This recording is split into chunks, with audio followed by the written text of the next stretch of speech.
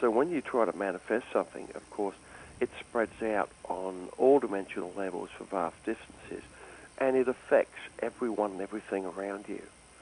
And this is how the universe conspires to bring about whatever it is you're trying to manifest. Mm-hmm.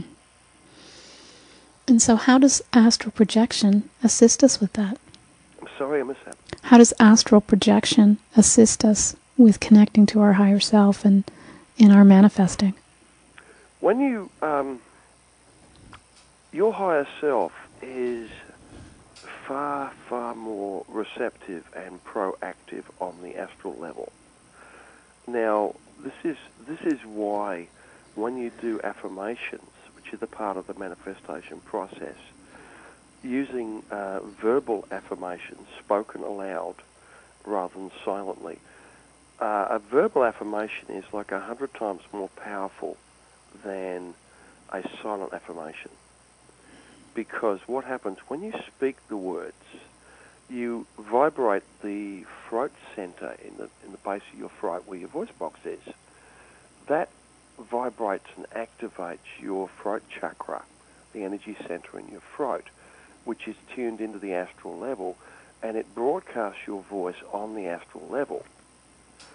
Now, experience with astral projection and lucid dreaming lucid dreaming and astral projection, two of them, have consistent factors in them that demonstrate that there is something at work there, which you can connect with your higher self and observe its interactions with it in those levels. If you astral project, for example, or have a lucid dream and you come out of your body and it's dark, or you have vision problems, you might find it is dark or like out of focus, like you've got bad glasses on, you can't see anything. You might be squinting through one eye very badly out of focus. Now, if you make the command, speaking verbally in the astral or the lucid dream, and you say, give me sight now, you make a command, or clarity now, or light now, give me light, you will find 99% of the time, it's very reliable, the light will suddenly appear around you. Your vision will suddenly clarify. All of a sudden you can see clearly. And further to this, if you are in the astral and you've got your light and your vision's okay, if you want to go somewhere, if you want to visit somebody, for example, if you're in Canada, in Toronto, if you come out of your body and say, I'd like to visit Robert Bruce, make a command, clearly say, take me to Robert Bruce. You will find a giant hand will take hold of you. It's quite noticeable, and a force will grip you, and it will start moving you. It will move you through the astral, and if you keep your intention, your focus upon me, it will take you directly to me. Now, if on the way, on your journey, if you break your focus and you look at an interesting tree, it will instantly drop you next to that tree. And you can feel this in the background, this well-meaning, loving, understanding, intelligence. And it's, oh, you want to look at the tree? There you go. And it'll put you down by the tree. And you look at the tree. Now, if you restate your command again, take me to Robert Bruce, the hand will grip you and say, oh, okay, off we go. And you can do that a dozen times. It doesn't matter. If you break your focus of where you want to go, you'll be dropped there to look at the tree, to look at the building, to look at this interesting rock. And you restate your command, oh, off you go again. Nothing's too much trouble. And this illustrates not only the actions of the higher self, direct actions in astral projection and lucid dreams, showing how active it is on those levels, which applies to how the affirmations work verbally. But it also gives you some idea of how the law of attraction and manifestation works. Because the same principles apply here in the physical. If you are trying to manifest something and you got, let's say you're trying to manifest a new car and you've got pictures of it on the wall and you keep looking at it and you're imagining you're driving it and you're making verbal affirmations that you already have this car now, present tense active. And if you keep your your focus continually on that, you'll find that you will attract that, and that will move into your life as rapidly as it can.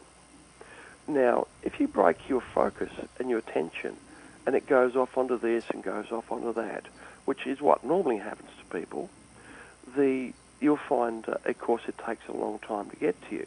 It might take several months or a couple of years to get to you, depending on what you're trying to manifest. I mean, if you're trying to manifest a new lawnmower, that may come to you in a couple of weeks or earlier, but something a bit bigger may take longer. And a lot of the reasons why things take a long time for most people to manifest is because they keep breaking their focus. If you kept your focus continually on what you're manifesting, it would come into your life a lot faster.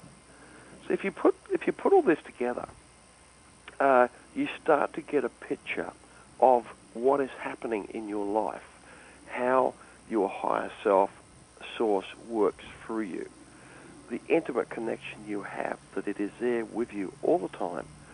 It is very, very active, proactive on the astral level and in the lucid dreaming levels. It is there, and it is just as active in your physical life if you allow this, if you make space for this. Now, your beliefs come into play here, because you start affirming that you have a new lawnmower, for example, and you say to yourself, I have a beautiful blue lawnmower. You'll feel this tension in your stomach and chest instantly that says, no, you don't. You say, I have a beautiful blue lawnmower. I cut my lawn with it. It says, no, you don't. You don't really believe that, because your beliefs get in the way. We are like brainwashed in the physical dimension that we believe everything is solid and physical, and certain things have to be done in certain ways. Like if you take a physical device that is broken. An example, about a year or so ago, the fuel gauge in my car broke.